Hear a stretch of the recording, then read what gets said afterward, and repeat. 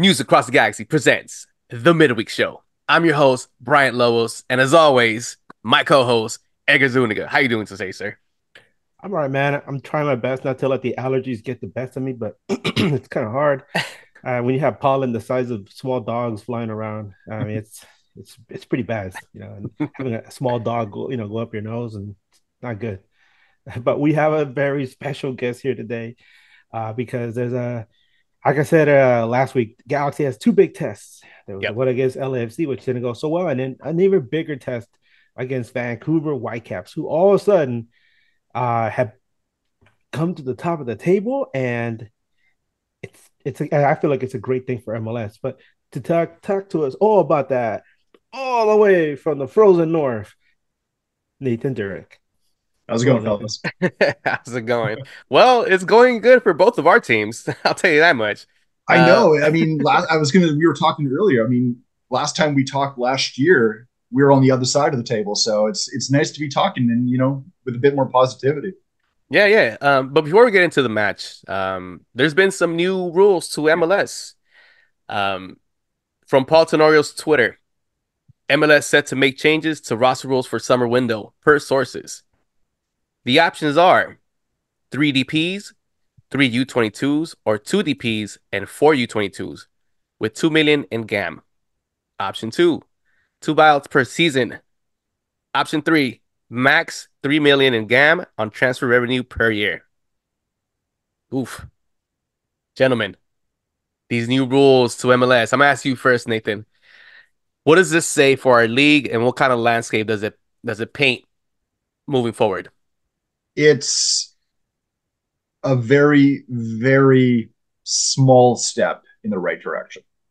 Um, I mean, we've talked about the decoupling of U22 and DP spots for a long time, right? It seemed very strange that they were the way they were paired, that one restricted what you could have in the other one. It, it's a nice move. I would like a little bit more freedom for front offices and recruitment to be able to move, but it feels like a little bit of a nod. The GAM, I'm neither here nor there. I mean, I'm kind of an advocate for getting rid of it entirely and allowing teams to buy whatever they want, so long as you're staying within the salary cap in terms of what you're paying as in terms of transfers. I mean, do what you will. I mean, we're not just operating within an MLS market, we're operating in a global market. I think the one thing that's the really, really interesting thing is having two buyouts. Um, I think that gives teams a lot more flexibility, especially when you're heading into an off season where you can start making or you can start planning your moves for the rest of an off season a lot earlier. And I think that's the one thing that's going to give teams a little bit more flexibility. It's not something that we're going to feel right away. I mean, these are going to come into fruition sometime in the summer transfer window. So not all of these we're going to feel the effects of right away. But that's the one I think that in the long run will have the most impact. Yeah, Edgar, how does this look to you? Obviously, the more flexibility is the better thing for MLS. Like Nathan was talking about the whole buyout thing. I think it's such a big deal because you look what happened with Minnesota United and Emmanuel Reynoso, their DP, and I mean, I don't know what the hell's going on with him, right? Like it's a history of this behavior. And now Minnesota has to decide, like, well, what do we do? Are we gonna stick with him? Are we gonna bring him back, wait for him to get his stuff together, or is he gonna stay over there? Now uh, they have the option to do a buyout and start planning for the summer transfer window. In their case, Nathan, you were saying, for the winter, these guys can start planning for the summer That's very and true. unload this guy and who's been a troublemaker for them, unfortunately, and focus on continuing their early season success and not let him be so heavy on the books as the rest of the season winds on. So yeah, more flexibility is obviously better. I wonder how this affects LA Galaxy because LA Galaxy has a lot of despite their quick start, there's a lot of depth pieces that they need, especially defense and up top, where the team is seriously lacking, and we saw that against LAFC. Yeah, and to add on to that buyout, I mean, if we would have had this years past, Do you remember a player by the name of Giovanni Dos Santos? You have a That was player one that named you could have Douglas bought Costa. out. Yeah, and Douglas Costa. I mean, those are players you could have bought out early on in the season, and then bring in more help, so to speak. One of my favorite things from the new rule thing, is this that's making the league younger. I Yeah. like these U22 initiative, whatever it is that they're gonna call it now, with the three U22s and two DPs, four U22s. I mean, that's what you want in a league that's progressing. You want it to get younger, you want it to get better, and usually when players come to this league, they're usually from South America. They can use this MLS as a springboard to go to Europe. And you bring in more youth, you're gonna make the game more exciting, you're gonna bring in more views, and I'm all for it. That's 100% thing that the league is missing. I mean, as you said, Nathan, more flexibility in the roster will be best with taking out that gam. But the youth, I like it. That's one of my favorite things of this new rule. I think the progression towards a younger league has been going on for quite a few years. You've started to see it with a lot of teams and who they're bringing in as DPs. The U22 has always been a really, really nice mechanism because it allows you to take a bit of a gamble, right? You can bring in players from elsewhere and give them a bit of a try without it being such a significant hit against your salary cap to a certain extent. It doesn't always work. I mean, I can take a look at the Whitecaps right now. We had two of our U22s that were sent out on loan. One of them is now, obviously been traded away in Kyle Alessandre, doing amazing in Brazil, and then we have Deber Casedo in Colombia. Whether or not he's going to be able to make a return, I don't know. He's doing pretty good in Colombia as well. He might just choose to stay, but it doesn't hurt as much because you can take that chance. If it doesn't work out, you have those mechanisms that give you a little bit more flexibility. I know on our show we had Axel Schuster on, the CEO and sporting director of the Whitecaps, and he was saying that when we were talking about the possibility of any sort of roster change rules, that's all he was looking for. You don't have to reinvent the wheel. You don't have to make wholesale changes. A little bit more flexibility. I mean, these guys that are in this position where all across all the teams in MLS, they understand the rules, they understand the mechanisms that they have in place and are able to work around them. Some of them can try and kind of game the system. We've seen that with a few teams, but Miami. yeah, I'm not gonna throw out any names, right? But having a bit more flexibility, I think, allows the teams that has financial clout to exercise it, allows the teams that maybe are kind of in the middle of the pack or in the lower part of the pack to be a little bit more creative in trying to make their teams, move up the list. Yeah, 100%. Um, anything else before we move on to the next, Edgar? Unmute yourself. Yeah.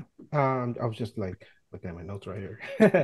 I just wish that MLS roster rules weren't so alphabet soupy, I guess you want to say. All that gam, tam, all that stuff. For anybody that doesn't live and breathe MLS contract stuff, legalese, it's it's all Greek to them, right?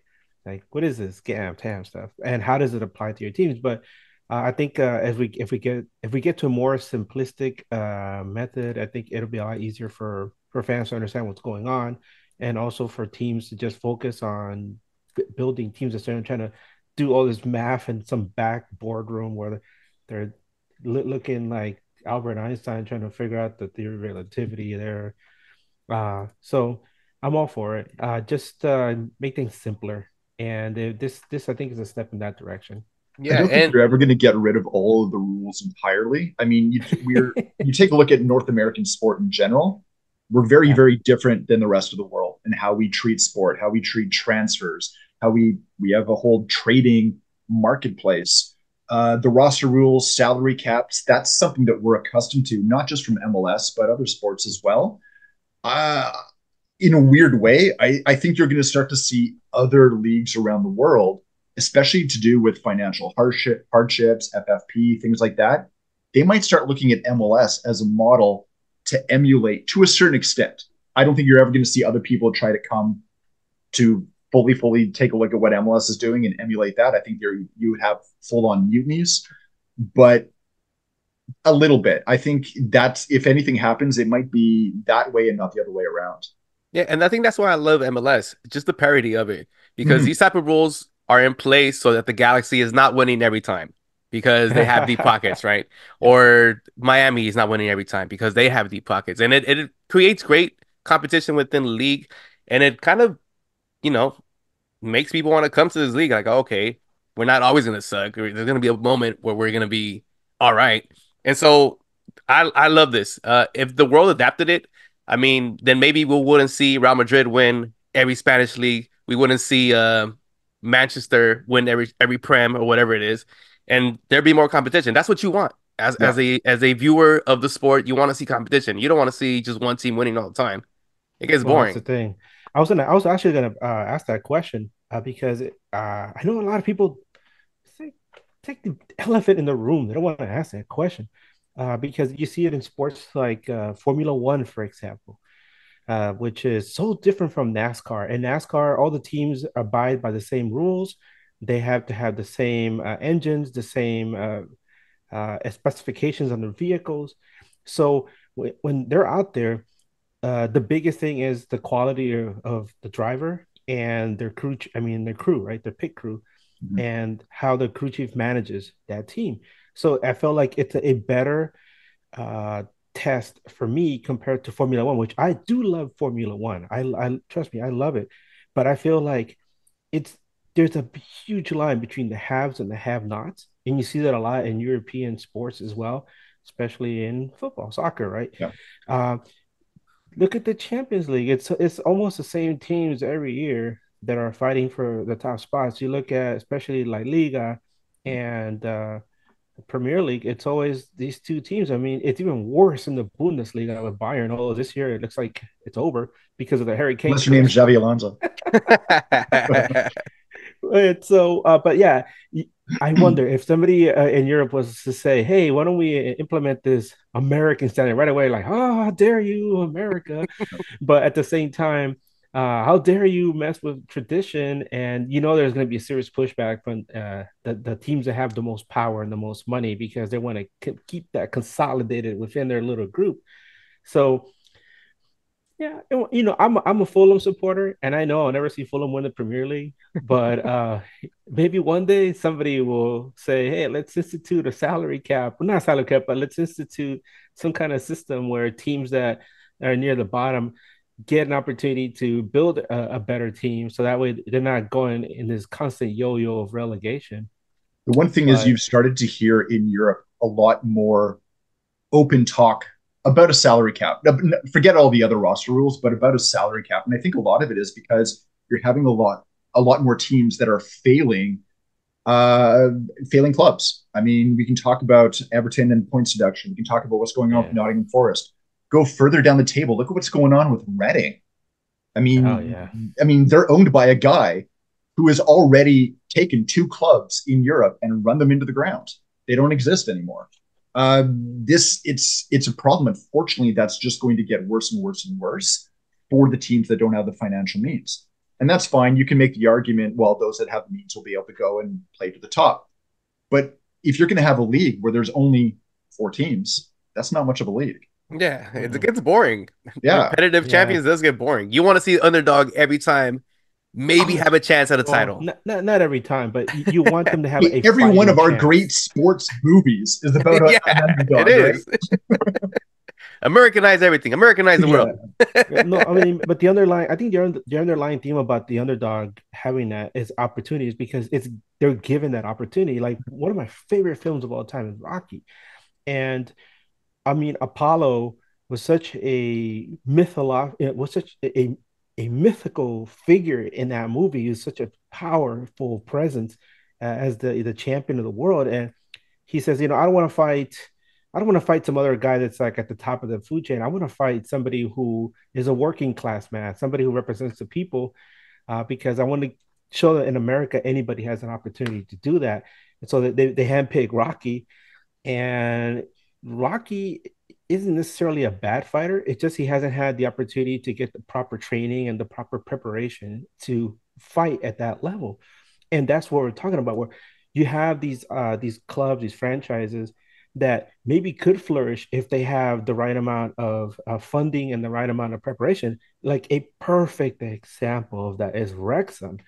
A lot of Mhm. people fell in love with Wrexham because of the the documentaries and films and all that stuff and Ryan Reynolds and but what's to say they would have chosen some other team Yeah. that would be the darling of social media and entertainment right now, not Wrexham. Yeah. So it just goes to show you water this little plant that needs it, and it's gonna grow. It just you just got to put it out there.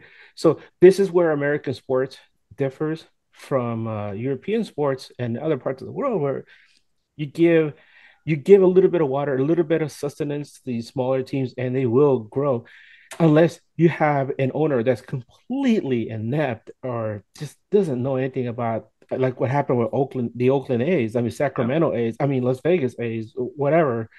Those guys, their owner is trash, and I'm afraid he might do something similar to the Earthquakes. Um, Uh, a lot of people have, say like, hey, those are our rivals. Hey, you got to take care of all the teams in this league. And I would hate to see number one, the Earthquakes move away from California again because they're our traditional rivals. And number two, for them to always be constantly bid mid-table because right now they're not doing well at all. You look, they're at the very bottom of the food chain. They're at the bottom of MLS. I don't want to see the Earthquakes down there. I want to see them to rise up because I feel like when Galaxy has been really good, it's because they had a team like the Earthquakes to push them. Yeah. Look at how many times Galaxy won MLS Cup, and look at how San Jose Earthquakes was doing those years. They were there pushing the LA Galaxy along during those years. So um, I'm sure up in Cascadia, you have strong Portland, a strong Seattle, and a strong Vancouver. That makes for really intriguing football, right, Nate? It's hugely exciting. We've already had Portland up at BC Place once this year, and it was a phenomenal match. I mean, we didn't come up. I'm trying to remember, how did we do in that one? I don't think. Let me just take a quick look here. But when you have those rivalries, and they're what push you, right? I think you kind of hit the nail on the head. When your rivalry is not doing well, whether it's your team or the other team, it kind of just diminishes the whole experience. And it just doesn't mean, yeah, actually, Vancouver did come up on Portland. They did win. But yeah, they push you. They push you. Yeah. You want to see your rivalries do well. You want to do better than them. But when they're doing Right. well, it does give you that added momentum.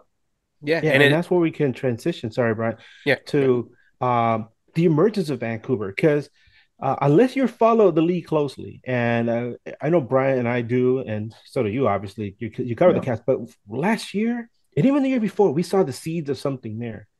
And we're like, these guys are on the verge of doing something great because they're starting to build it, but you don't see it just yet. But there's like flashes of it. But it seems that this year the Caps had something special about them. Can you tell us what happened? Like, what's been the biggest thing that has spurred this huge Well, how rise much to the time do you top? got? Let's go. Let's do it. Years about I'm trying to remember how many years ago it was. About 4 years ago, they brought in Axel Schuster from Mainz over in the Bundesliga to be the new sporting director and CEO of the club. And he was brought in with the mindset of basically take it by the reins, tell us what we need to do, and let's move that way. And the feeling is that he wasn't told to reform the club overnight. He was told that you've got a club that is hurting, both on the pitch and off the pitch. There was a lot of problems that the Whitecaps were embroiled in that have really come to light over the past number of years off the pitch as well. So it was a matter of kind of rebuilding this club and rebuilding a club that can regain the trust of its fan base. So one of the things that the Whitecaps didn't have when he came over is the Whitecaps never had a scouting department. The Whitecaps scouting department at the time was take your head coach in the off season, tell him to go on a mini tour and just watch games around the world, and then figure out which players you want. That was Whitecaps scouting, right? Like it was kind of nuts. It's basically it was the Todd Bowley scatter effect of put a dartboard on the board and throw a dart to see which high number player you want to bring in the Chelsea, right? It was that, but much lighter and with less money. They brought in a scouting department. They brought in a recruiting department. They've got those guys to actually work and figure out, okay, where do we want to go? okay, Vancouver, we're on the West Coast. Who are the kind of players that we want to bring in? What are the untapped markets around global football that maybe we can look at? Yes, we have had a big commitment about bringing in players from South America. What about Asia, right? We've got an entirely untapped market in Vancouver, and we've got leagues in Asia. You take a look at South Korea and Japan, what they've been doing with their domestic leagues. I mean, Japan's domestic league has increased the number of teams that Japan has added professionally over the last 5 years. Hands down, it's the biggest growing league or league structure in the world. So, that's an untapped market where you can bring players that are now high quality players over to MLS and give them a pathway, or they could stay here. They ended up firing one coach, who now Marco DeSantos, who's now moved over to LAFC and is an assistant down there. But they brought in the person they had hired originally to be their youth development coach and director of methodology, made him the interim, and all of a sudden he started winning things. He had the Whitecaps almost dead last, I think, when they brought him in August, to making the playoffs. And it was little things like that of kind of getting everything right behind the scenes before they started to take a look at what do we want to do on the pitch. Okay, we need a designated player that not only is going to be here, but he's not going to act like a designated player, right? He's going to be the workhorse of the team. They targeted a player like Ryan Gull. It took over a year working with him to bring him over. We need a guy that can basically hold the midfield and clean up all those loose balls and help us with quick transitions. Andres Kubas took another long time to bring him over. Bring him over and get him set up in Vancouver. They started targeting players with the mindset that if we don't get them initially, we might be able to get them later. And they started to build lists of what do we want to do. Having someone like Vanni Sartini as the head coach, I mean, he used to coach coaches in the American soccer program. So he came with a bit of a mindset of what can I do? And he was also another very global character in that he was coaching in Italy.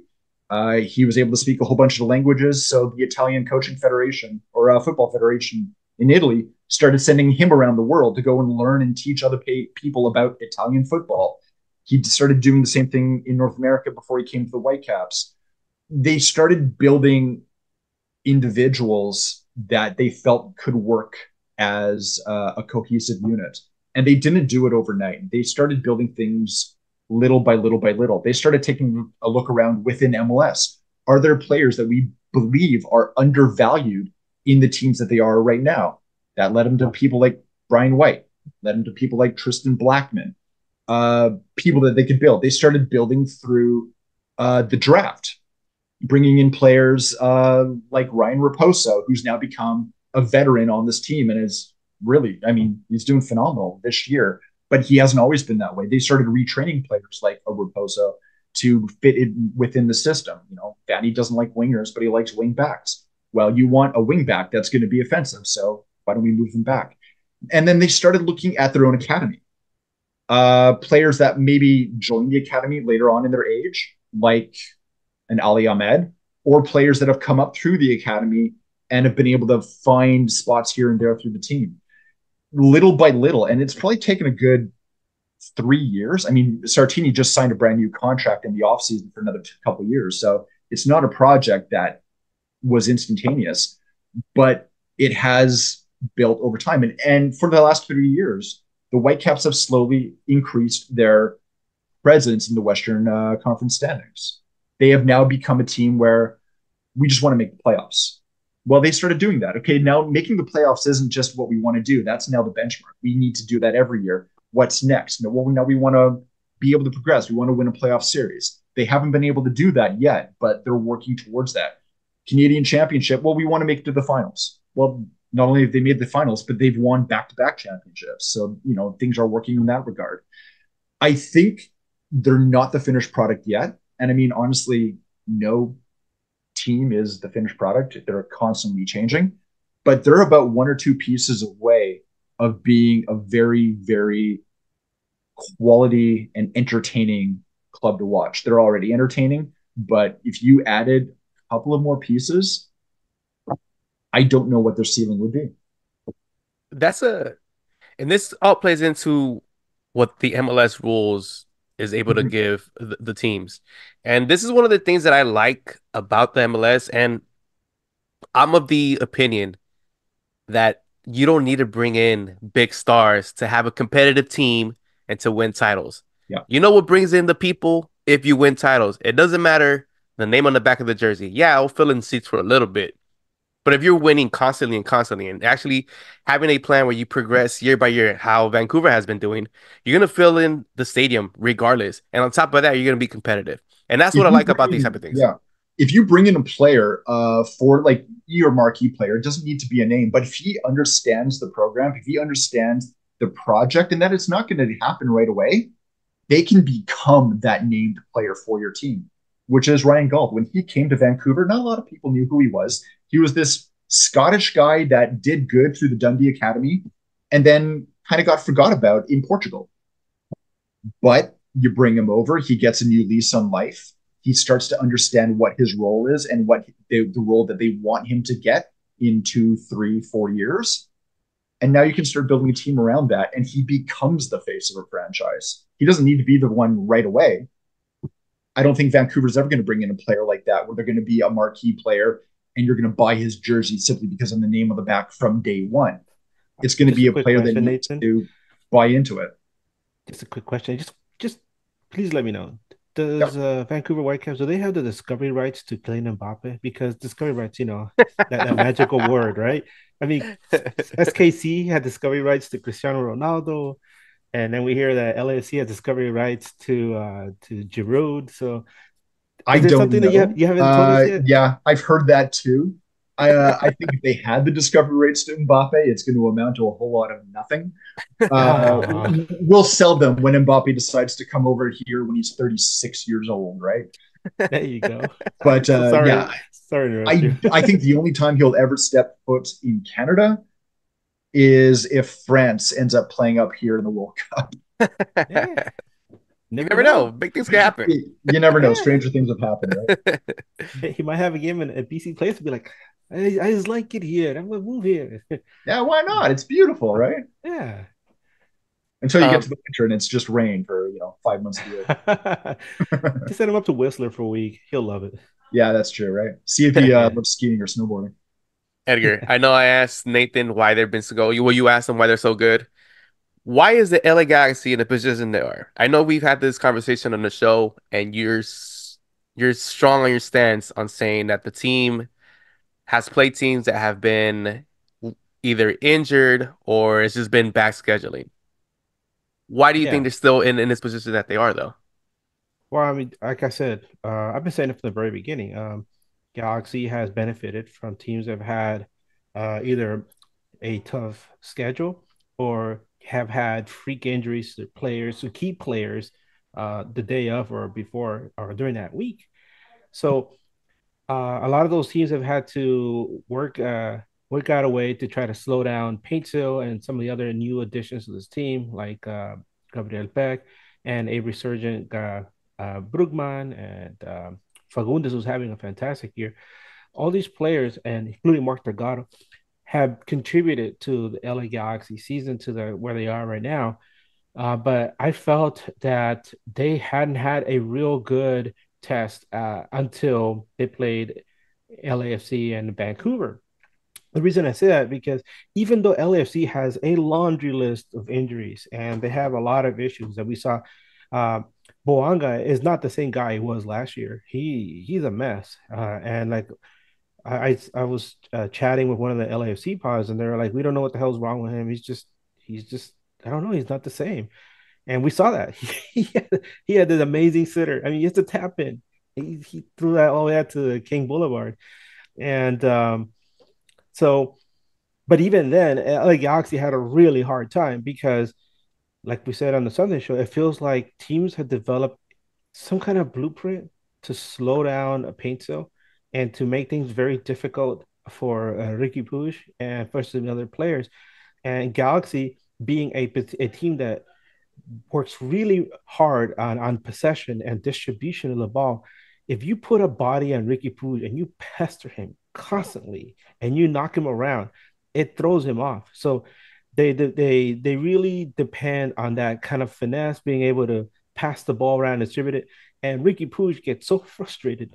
He tries to do the most difficult things that make this cross field pass. And all you do is just hit somebody that's near you, or maybe turn around and pass it back to somebody. Sometimes, you got to pass back and you run into position and you get open, and then it opens up the offense. But Ricky, and the conversation always boils down to him because he's at the center of this offense and the center of this team. And a lot of conversation has been had since the loss in El Tráfico about what Ricky's role is and whether or not um, he is to be blamed for the Galaxy's woes when they lose, or what his plaudits are when he wins. Well, the thing is this: I feel like he tries so hard to be the man when all he has to do is make things simple. Some of the better players in this league, the ones that distribute the ball well, are good at what they are because they delegate. They pass the ball to their teammates, and then it allows them to get open and move into positions. And that way you can dictate the pace of the game. He has players that are competent. That's the thing. Maybe Ricky thinks that he's the only one that can do these things, but do you have players on the Galaxy like Martha Gatto, Gaston Brugman, and even Joseph Pinto? We've seen him distribute the ball pretty well on the wing. Gabriel Peck can also do that. These are all players that can do that. Make things easier for himself, so that way it makes things easier for his teammates and it takes some of that pressure off the defense. And so why is Galaxy where they are right now? Just because of that. They benefited from a schedule that had them facing teams that were not at their best. And that's good for them, right? You want to win those games, and that's fantastic. But now they're facing, they faced LAFC, who was really hurting for a win. And I said it. I said, you never underestimate a wounded animal is backed into a corner because it will snap at you. And LAFC did. And I was like, and now that you have Vancouver, a resurgent Vancouver Whitecaps that's flying. This is a great test for Galaxy. They have a really difficult time playing up at BC Place. And let's see how resilient this team is. Because as of right now, I think the best they have played was in that second half against Sporting Kansas City. And if they can somehow bottle that and distribute it over the course of 90 minutes, then maybe we can say, okay, they're better than we expected. But we'll see. We'll see. Like I said, this is a test right here. This is a big test. Yeah, a very tough Yeah. test. And something you said on Monday, I mean on Sunday, was it along the lines of out of the grill and straight into the fire with the LA Galaxy? Yeah, out of the fire and into the frying pan. There you go. And so um this is where I want to ask Nathan, because you hear us talking about LA Galaxy, and you've seen us chatting right on Yep. our little group chat there about how I keep saying, we're not as good as people think we are. What are the optics though from your point of view, and then you hear us talking about them? What does that make you think? You mean like from someone on the outside looking in at the Yeah, Galaxy? The Galaxy is a strong team going forward when they don't have the weight of the world on their shoulders, right? When I think you're right that there's so much that runs through Puig that when he gets thrown, it affects so much of the team.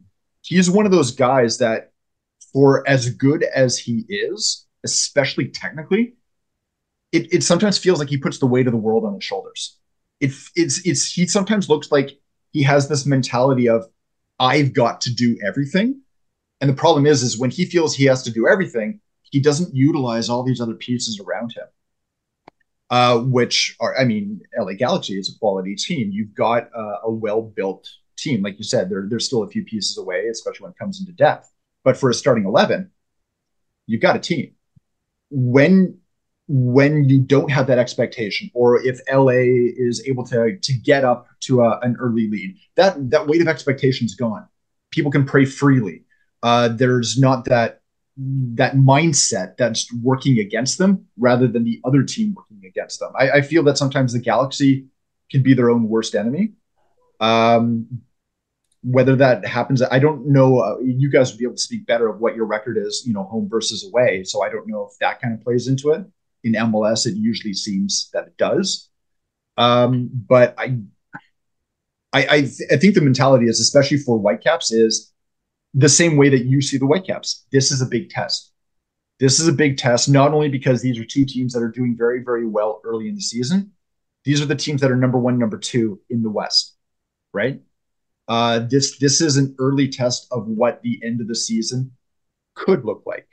We don't know. There's still a ton of games to go. We're not even close to having that conversation, but I think it's in the back of people's minds of this could be the footprint or the blueprint of what the rest of the season looks like. Yep. Well, the LA Galaxy take on the Vancouver Whitecaps this Saturday, April 13th at 7:30 p.m. Let me give you guys some odds and win probabilities. Google has Vancouver at a 47% chance of winning, 24% chance of a draw, and 29% of the LA Galaxy winning. On DraftKings, they have Vancouver at plus 100, the draw at plus 280, and the LA Galaxy at plus 205, which is telling me that it does not seem like the LA Galaxy are going to go away and steal 3 points, because it seems like it's impossible to get 3 points in BC place for this LA Galaxy. You mentioned, Edgar, earlier Yeah, that the last time that they won was in 2021. yeah. I have a bunch of stats here for you. Go So the ahead. people that want to know, because so across all competitions, LA Galaxy and Vancouver Whitecaps have played 39 matches. Vancouver has won 15. Galaxy has won 16. 8 draws, so very even. The match is going to be played at BC Place, where Vancouver has won 8 times. Galaxy has won 4 with 5 draws. The last 6 times these teams have played each other, Vancouver has won 3. LA Galaxy has won 1 and with 2 draws. And anybody wondering, the last time Galaxy beat Vancouver was at the Dig, and that was a 5-2 thrashing on October 14th, 2022. And the last time the Galaxy beat the Caps at BC Place, you have to go back. Ooh, that long time ago, 2021, June 24th. It was a 2-1 win, which I'm sure shocked us at the time. Like, whoa. Yeah. uh, but so what does it mean for LA Galaxy? It means that they got their work cut out for them. Playing at BC Place has always been a challenge for Galaxy. It doesn't matter how good the team has been. Um, and I'm sure this time around it's going to be just as challenging as ever. Which is why I said this is the ultimate test, especially at this point in the season. Um, so Nathan, we want to know, what do you think LA Galaxy will have to do to break down the Caps and maybe steal 3 points, maybe come out with a draw? Find a way to break down Vancouver's defense. Their defense this year has been very, very strong. They've only allowed 6 goals against in 6 games. I think right now that's tied for second best in the league in terms of goals against. They have a back three that has now played a full year together. All of the 3 main starters. They've also brought in depth into the back three, especially one of them, one of the players they brought in, Ufik from Norway, who got his first start last week and looked like he'd been playing with them for a full year as well. It's going to be difficult to break them down because in order to even get to the back three, you got to get past Andreas Kubas, and that guy doesn't let anyone by him. He's a diminutive defensive midfielder, but he plays like he's 10 feet tall.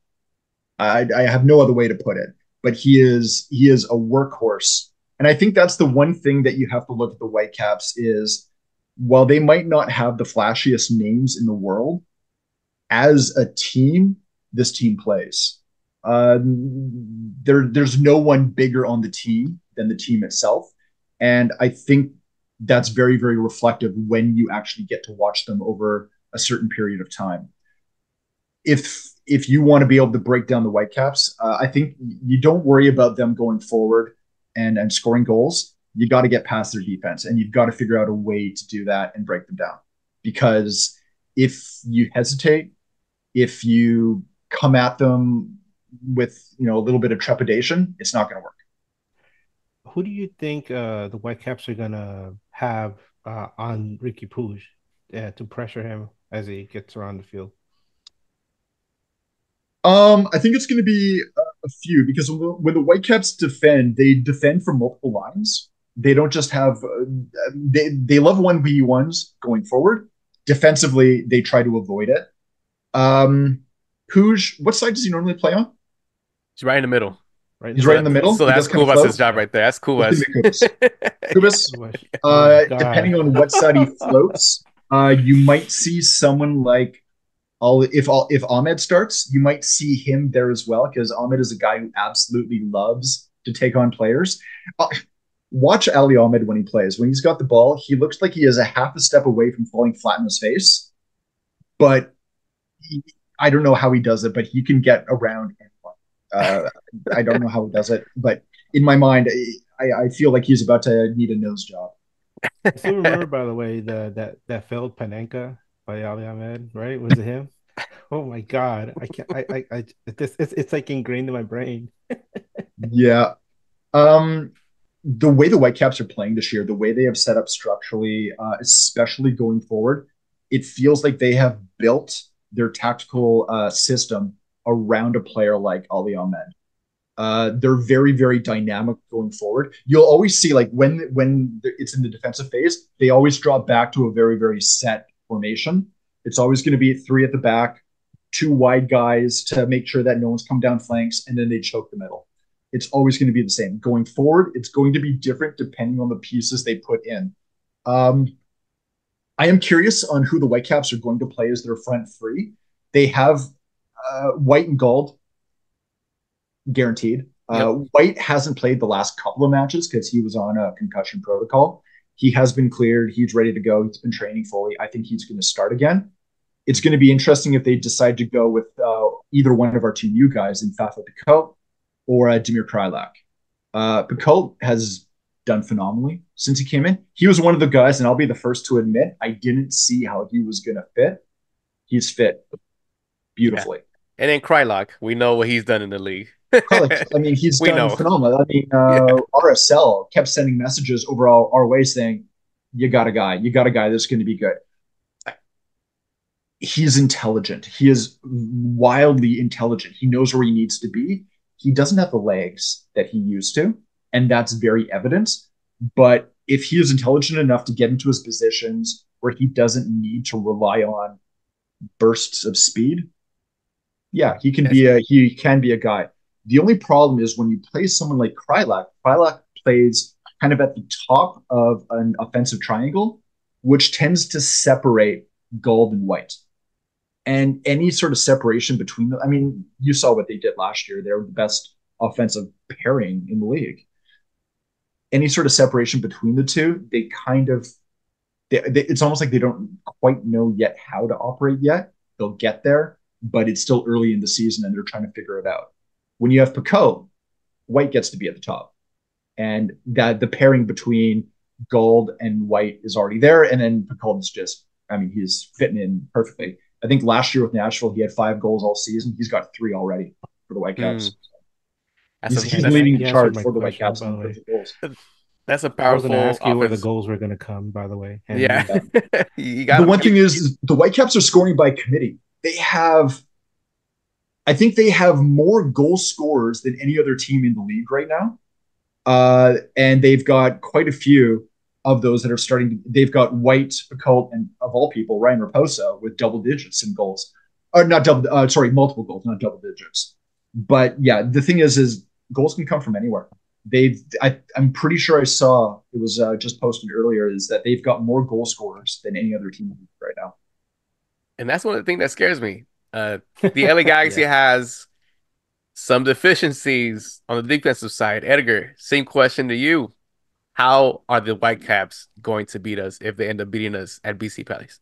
Oh my goodness, set pieces. It's Yes. the biggest thing. Set Yes. pieces. And when if you crowd Ricky Puig or knock him around a bit, he is prone to making very costly turnovers. We've seen him do it several times. I think one of the most egregious ones was the one against St. Louis City, where he went all the way to the back to retrieve the ball instead of dribbling up, and they put a man on him immediately, and he pretty much gave it up to St. Louis, and then he tried to get really cute and backheel the ball out. Like, no, you can't do that. And St. Louis punished us. But yeah, Ricky Puig, as good as he is, I mean, you want to give him his flowers and all that, but as good as he can be, he makes some very costly turnovers, and that's not just him too. Some we've seen El Galaxy when they're pressured, they will make turnovers. But more than anything, God, if they can figure out some way to practice set pieces, maybe just maybe they wouldn't be giving up so many goals. They've given up 11 goals this season, which to me is really bad. I think 5, 6 of them have been on set pieces. So yeah. Well, the Whitecaps in their destruction of Toronto last week, one of their goals at the very end of the match was a pretty nice set piece from Veselinovic. So they have done it. So Yeah, another thing is the Galaxy's defense.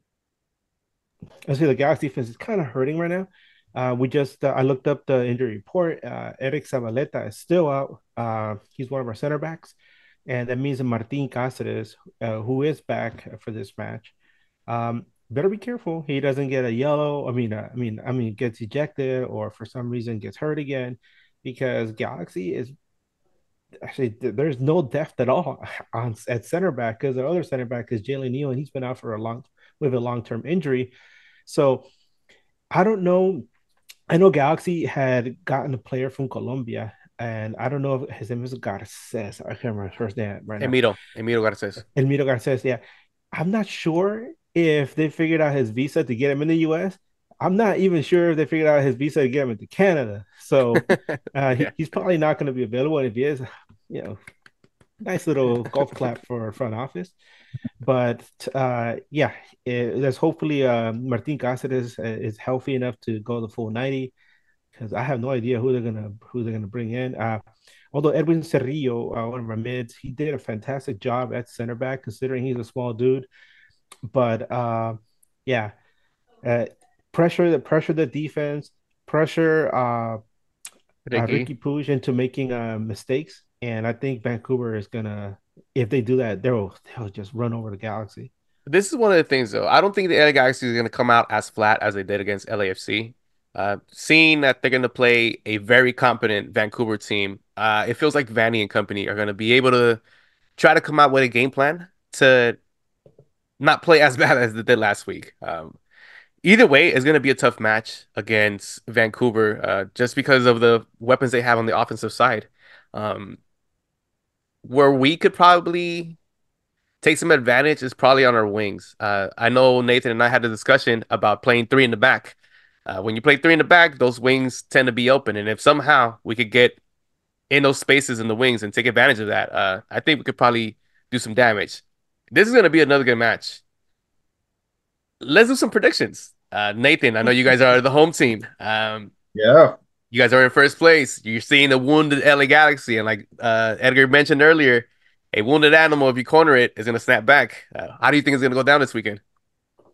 Well, I mean, the thing is for as leaky as the Galaxy are defensively, you're still scoring. So I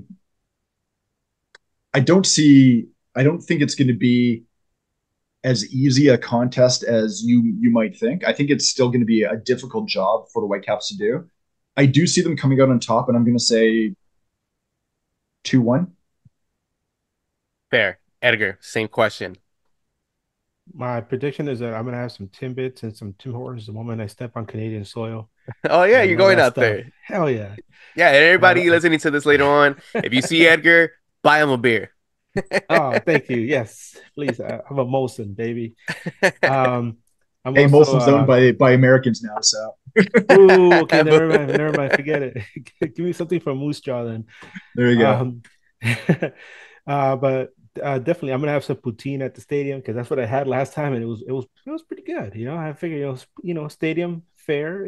It's hit or miss. And I had some poutine, and I was like, it wasn't so bad compared to the one I had at a restaurant earlier in the week. But my prediction for this game, you know, I like to be positive, but I'll call it like I think it's going to be. I think if Galaxy manages to score early, it'll be easier for them. Like Nathan was saying, get on the score sheet early. Yeah, take some of that pressure off.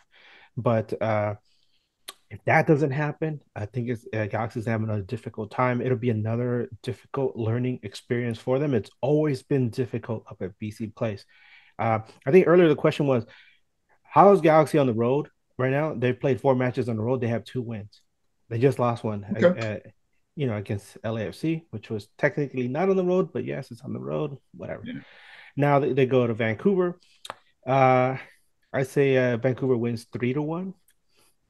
Uh, those set pieces are still gonna be the Achilles heel of the team. I think uh, that might affect the score if we get a decent referee who's not gonna swallow, the whistle, and Ricky Pooch is getting thrown around the field more often than not. I think it'll take some of that pressure off of him. It'll make things easier, maybe a more respectable 2-1, like Nathan said. But I see it as a 3-1. Vancouver wins. Galaxy comes home with a lot of question marks, a lot of upset fans, but learning experience that I think will make them better because pressure makes diamonds. So Yeah, there it is. Well, I'm gonna be the middle guy. Mm. I'm gonna say 1-1. I know the LA Galaxy just lost to their city rivals in LAFC, and they're gonna want to get back on track. A perfect test for them too, and it's gonna be really tough. But just so I could be on the optimistic side, because this is a Galaxy podcast with our guest Nathan from Vancouver, I'll keep it in the middle. 1-1 seems fair to me, and I'll take it all day. 1-1, Anyway, I think, would be really, really good for a Galaxy, especially given the record at BC Place. Right? yeah, of course. Well, that does it for our conversation today. Thank you again, Nathan, for joining us and having these intellectual talks and not much banter today, but maybe there'll be some banter after the match. Where can the people find you and your podcast and everything that you do? Yeah, absolutely. We are the Terminal City FC podcast. You can find us Twitter, Terminal City FC, Spotify, all your places you go to check out your podcasts. We are there covering not just Whitecaps, men's and women's national teams for Canada, soccer news around the world. Myself and Durec, Durec. You can find me on Twitter. My partner is Joshua Ray, Rey00. And yeah, happy to have you. Thanks again, Yeah, guys. yeah, Edgar, where can they find you? yeah, you guys can find me on Instagram and Twitter, X, whatever it's called these days, Yeah, as Edgar it's Nags, still which Twitter. yeah. Edgar Nags, right? You can look for it as Edgar Nags, or you can just go NA_GS. And Bryant. you can find me as Bryant Nags on Instagram and Twitter/X. And also, there is a rumor of the Canadian Women's League Hockey League, right? So tune for that because I'm interested. I want to see them fight. No, I'm just kidding. What? It's good hockey, and then actually this time next year you should have a professional women's soccer league in Canada already started up too. Oh, beautiful. Nice. That's Yeah, awesome. Well, that does it from all of us here at News Across the Galaxy. From Edgar, Nathan, myself, we are out of here. And as always, keep on nagging.